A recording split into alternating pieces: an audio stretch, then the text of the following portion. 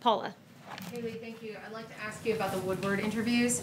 Did President Trump intentionally mislead the American people about the threat of COVID, a pandemic that has now cost the lives of nearly 200,000 Americans? Absolutely not. This president, at a time when you're facing insurmountable challenges, it's important to express confidence. It's important to express calm. Always play it down. Is playing it down, is that expressing calm? It seems dishonest. It seems Can like you a read lie. the rest of the quote? That's how much they put in there. Oh, you excluded the last part. We'll play the full thing on 60 Please Minutes do. on Sunday. Do you deny that he Explain. misled the American Please, people of about course the I threat of deny this that. pandemic? And he makes clear that he doesn't want to see chaos, by the way, is the second part of the quote, which you failed to read.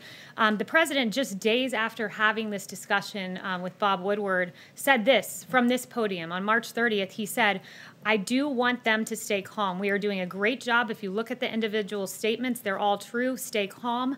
It will go away, but it's important to stay calm." So this president does what leaders do, good leaders. It's stay calm and resolute at a time when you face an insurmountable challenge. That's what this president has done. It will not appear that the president lied to the American public about the threat posed by COVID. The president has never lied to the American public on COVID. The president was expressing calm, and his actions reflect that. On January 6th, the CDC issued a Wuhan travel notice before any confirmed U.S. cases, among a number of other actions. And I'd refer you to Dr. Fauci, who said that this president has an impressive response. I can't imagine under any circumstance that anyone could be doing anything more. That is the record of this president.